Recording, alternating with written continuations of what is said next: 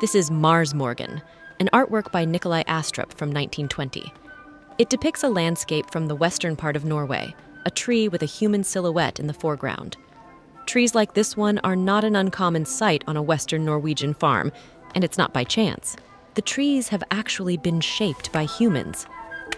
For centuries, farmers have modified these trees using a technique called pollarding, and the result has been visible in our cultural landscapes for as long as we can remember. These humanoid creations are especially characteristic of Western Norway, but can also be found in other parts of the country, actually around the whole world.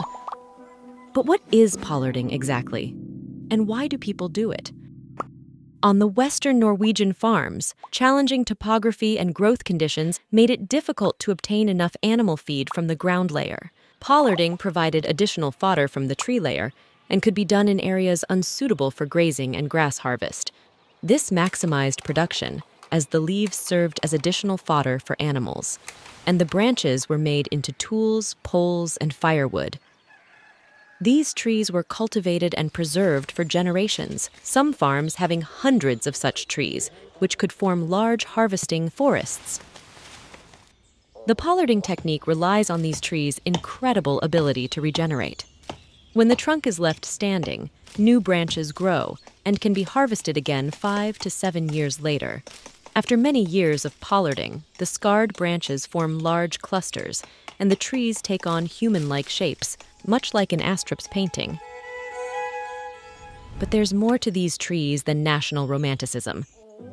When a tree is pollarded, it acquires properties that are beneficial for both flora and fauna.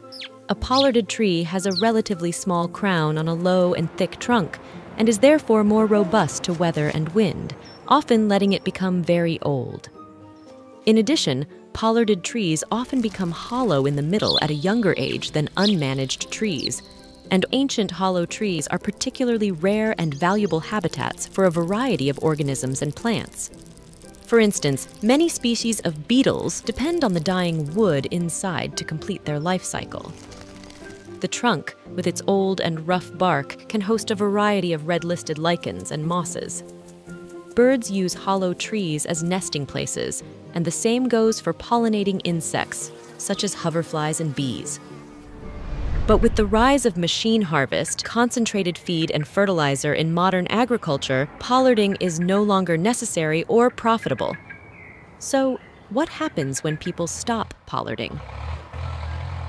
Unmaintained pollarded trees on cultivated land are often removed as they can obstruct efficient machine harvest.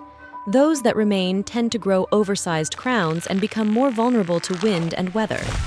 As a consequence, these treasured habitats have become increasingly scarce in our landscape.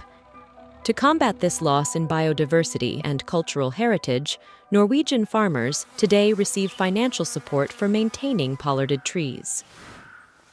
In the research project Rotate, we asked farmers what motivates them to carry on the tradition of pollarding. Most answered that they do it to maintain the cultural landscape and to preserve the aesthetic, traditional, and historic values of these trees. Many also answered that they want to conserve the biodiversity associated with the trees. Some still do it to get fodder, but not out of necessity, but rather because the animals appreciate it and benefit from a varied diet. The aim of the project, Rotate, is to support the biodiversity of organisms associated with traditional forms of forest management, many of which are now abandoned or rapidly declining.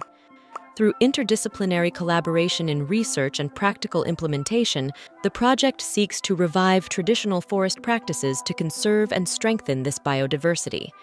Find this interesting? Explore our other videos.